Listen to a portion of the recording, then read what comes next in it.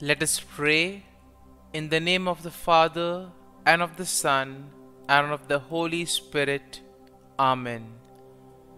O Jesus, through the Immaculate Heart of Mary, I offer you my prayers, works, joys, and sufferings on this day for all the intentions of your Sacred Heart, in union with the holy sacrifice of the Mass throughout the world, in reparation for my sins, for the intentions of all my relatives and friends, and in particular for the intentions of the Holy Father. Amen. Let us together pray for the intentions of the Holy Father for the month of July, for a Eucharistic life. We pray that Catholics may place the celebration of the Eucharist at the heart of their lives, transforming human relationships in a very deep way and opening to the encounter with God and all their brothers and sisters. Our Father, who art in heaven, hallowed be thy name. Thy kingdom come, thy will be done, on earth as it is in heaven. Give us this day our daily bread, and forgive us our trespasses, as we forgive those who trespass against us. And lead us not into temptation, but deliver us from evil. Amen. Hail Mary, full of grace, the Lord is with you. Blessed are you amongst women, and blessed is the fruit of thy womb, Jesus. Holy Mary, Mother of God, pray for us sinners, now and at the hour of our death. Amen. Glory be to the Father, and to the Son, and to the Holy Spirit, as it was in the beginning, is now, and ever shall be, world without end. Amen. My dear friends, as we gather in the presence of the Lord, as we begin this new day, first and foremost, let us thank the Lord for giving us this opportunity to spend this time with Him. Let us also thank the Lord for waking us up this morning, for giving us a good night's rest, for keeping us safe and sound, and most importantly, for giving us good health of peace and mind.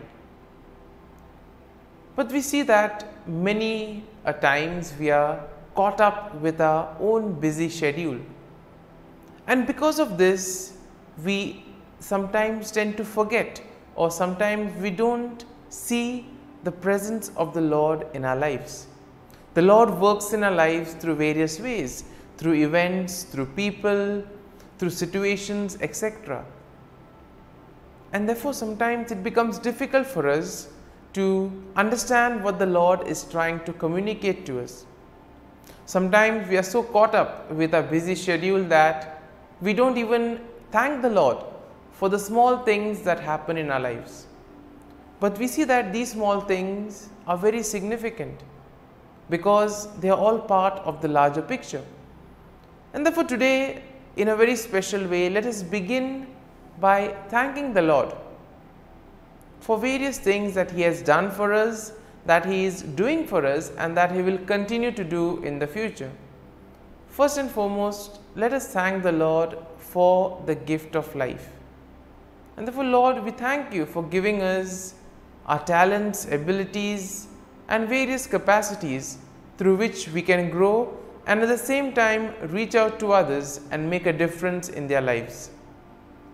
At the same time, Lord, we also thank you for the gift of our family members, friends, relatives, near and dear ones, and all those who play a very important role in our lives. We see that all these individuals have in some way or the other influenced us, and we are who we are because of them. It has become an important aspect of our life, and therefore we see that it is their hard work and dedication that has enabled us to grow in life. Lord, we also want to thank you for the opportunities that you have given us, opportunities to grow as well as opportunities to make a difference in the lives of others. Lord, we also thank you for the experiences that you have given us. On many occasions there have been good experiences which we all remember and cherish. But there are also those experiences which are difficult. We also thank you, Lord, for those tough experiences which have taught us many things in life. These tough experiences have made us stronger and have helped us to learn things in life. And therefore, Lord, we also continue to pray for all those who have asked us to pray for them. And at this time in the morning offering, we also offer up their prayers, people whom we may know, those who may have asked us to pray for them. And let us close our eyes at this moment. And let us take this opportunity to thank the Lord. Let us praise the Lord for giving us good health, for keeping us in His love. We see that at every moment His gaze is on us.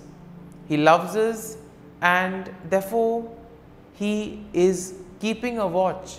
He protects us at every step of the way. The Lord never abandons us. When we are in difficulties, when we are faced with challenges, it is He who helps us, who gives us the strength to overcome those challenges. And therefore, Lord, we thank you and praise you. And Lord, we ask you that whatever we may do today, you may remain with us. You may show us the way, that our words, deeds and actions may in a way reflect your love, mercy and joy to the world around us. And therefore, my dear friends, let this day be a day of joy and blessings in the name of our Lord Jesus Christ. And in a way, we see that today we shall reflect on Psalm 55. As usual, we shall have a general overview of the psalm, and then we shall take a look at the psalm in detail, verse by verse.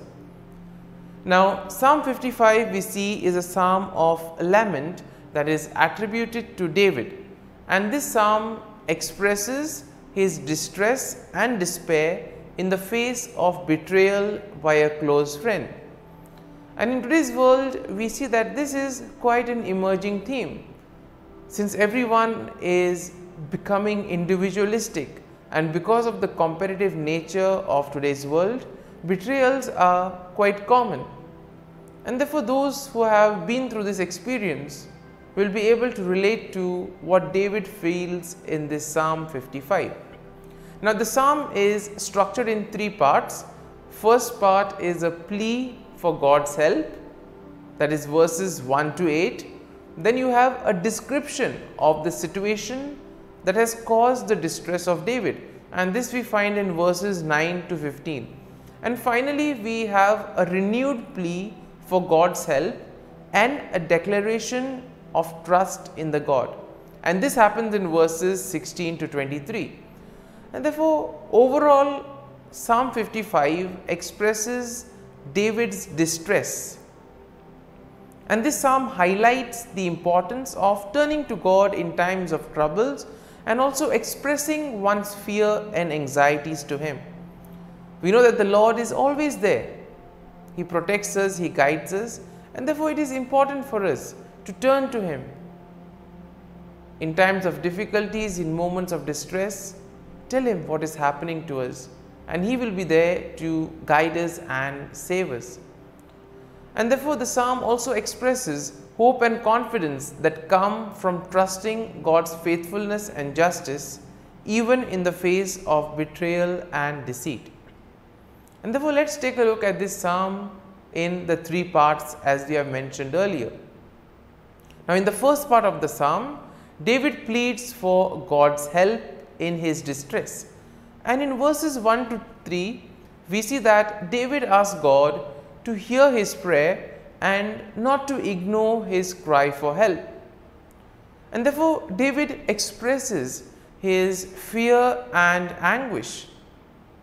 In verse 4, he says that his heart is in anguish within him, and the terrors of death have fallen upon him.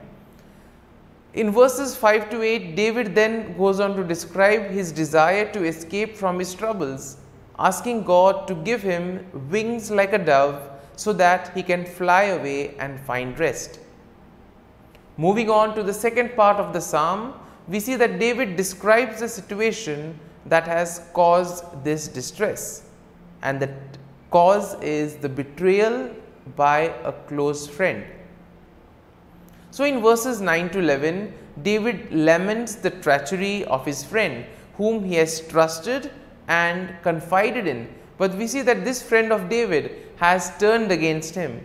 And therefore in verses 12 to 15, David describes the violence and deceit of his enemies who have plotted against him and who have no fear of God.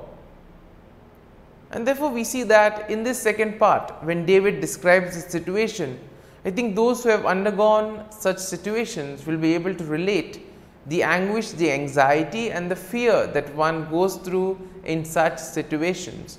But we need to know that the Lord is with us, the Lord will be there to guide us and protect us. And finally, moving on to the third part of the psalm, we see that David renews his plea for God's help and he expresses his trust in God.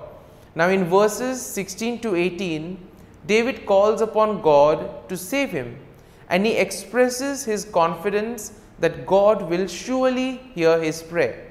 Now in verses 19 to 21, David asks God to bring judgment upon his enemies, and he also expresses his confidence that God will do so because of their wickedness.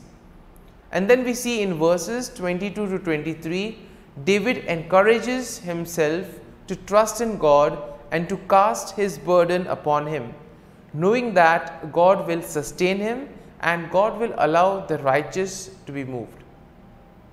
Therefore, we are called to have the same faith and trust in the Lord, the same hope and confidence, because the Lord never abandons us.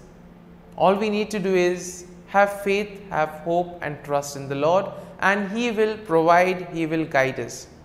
And therefore, when we are faced in moments of difficulties, let us turn to the Lord. And now, my dear friends, let us spend a few moments in silence, allowing this psalm to take root in us. If you have been touched by some thought or some idea that we have seen in Psalm 55, feel free to ponder and reflect on those thoughts or on those lines, and allow the psalm to take root in you, so that ultimately the psalm becomes part of you and you too are able to grow in trust and confidence in the Lord.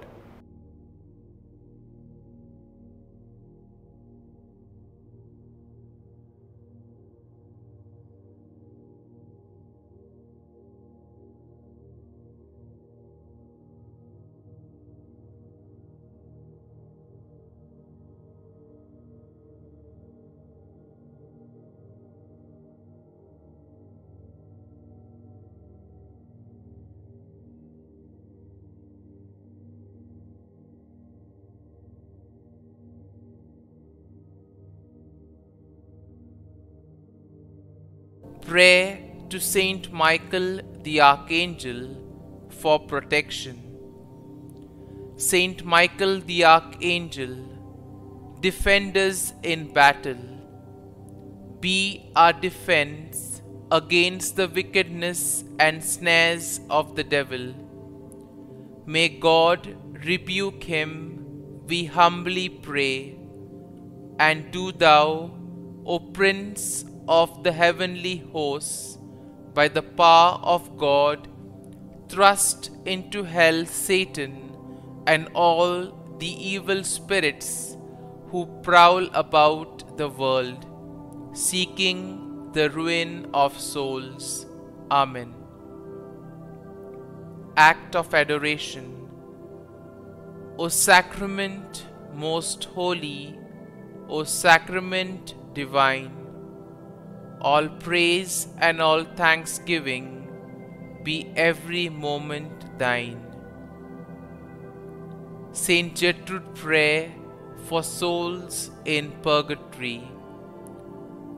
Eternal Father, I offer thee the most precious blood of thy divine Son, Jesus, in union with the masses said throughout the world today, for all the holy souls in purgatory, for sinners everywhere, for sinners in the universal church, those in my own home and within my family. Amen. May the divine assistance remain always with us, and may the souls of the faithful departed through the mercy of God rest in peace. Amen.